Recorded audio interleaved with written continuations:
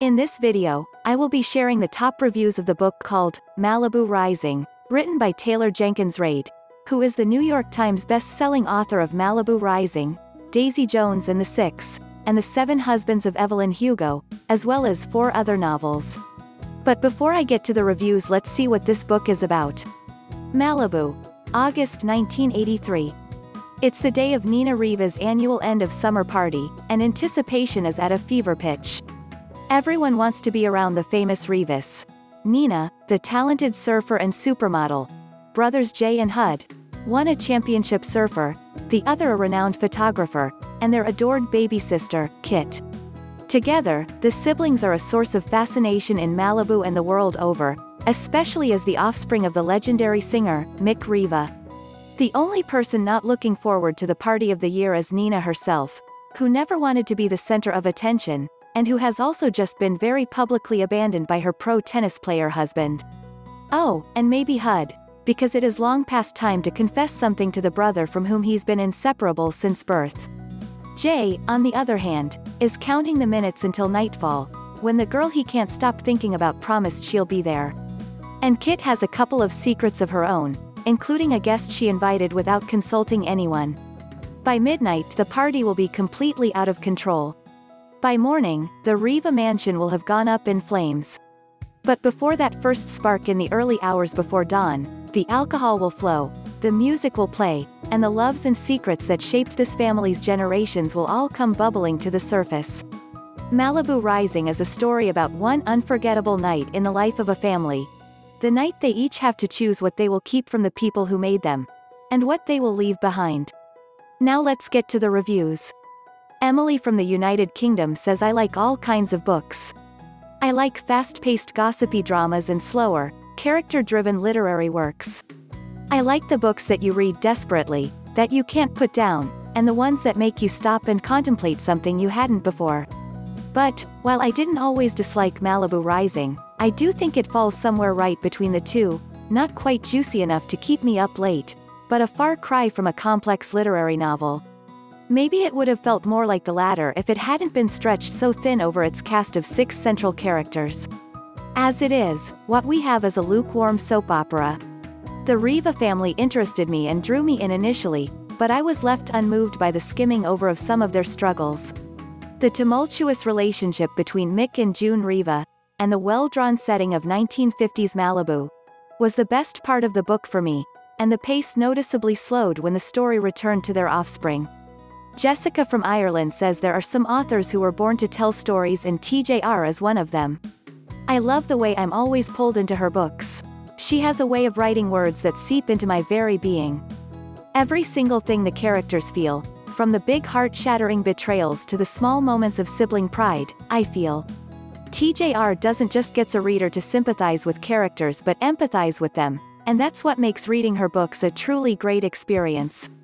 The Riva siblings feel like real people, people I have come to know and understand and appreciate, and I love that. The characters, honestly can't pick a favorite. They are all great, the awesome setting. This story made me want to surf, and I hate the ocean, beach. The pristine writing. The prologue is one of my favorite chapters of all time. All make this a story to remember. It definitely has the same charm and honesty that made both The Seven Husbands of Evelyn Hugo and Daisy Jones and the Six so memorable. TJR never disappoints. Yun from Seattle says, I just finished Malibu Rising, and I'm overwhelmed with emotions. I laughed, I cried, and I come away feeling like the Riva family irrevocably touched my heart. On its surface, there's nothing immediately special about this story. It's a tale of functional and dysfunctional relationships and families all wrapped up in the setting of a party, and it's been done many times before. Yet, Jenkins Reid infuses so much more into it. There's something about her characters, her writing, and her plot, some intangible quality that is more than the sum of its part. It draws me in and keeps me riveted from beginning to end. I think your enjoyment of this book will depend largely on how much you can relate to the drama in here. For me, it rang true, and I was struck by how much I connected with so many different characters and their emotions. The search for love and belonging, the pressure to set aside your passions for familial obligations, The urge to love someone who can't always be there when you need them. It all cut deeply through me. My one nitpick is that when we get to the actual party, there were too many side characters and it took a little bit away from the focus of the story. I'm not sure if we needed to know all of them, and their introduction and side issues became a bit confusing and convoluted to me. But it's a pretty minor quibble overall. Chelsea from California says this was a weird reading experience for me if I'm being honest. I absolutely blew through it, picking my Kindle up to sneak in an extra page or two during every spare moment that I had. I adored the first 60-ish% of the story, but things kind of started to go downhill for me as we approached the big party and the ultimate climax of everything.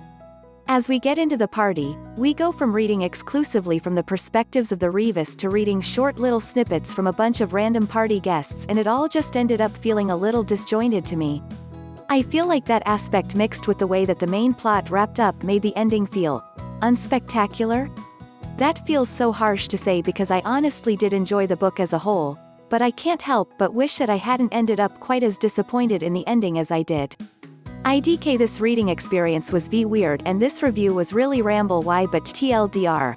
This was an perfect asterisk for me, but I did still enjoy it and I definitely plan to continue reading everything that Taylor Jenkins Reid publishes in the future.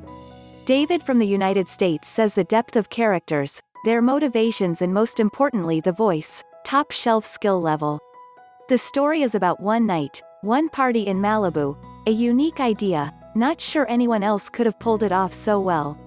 To make it work we had to know the characters intimately before the party starts.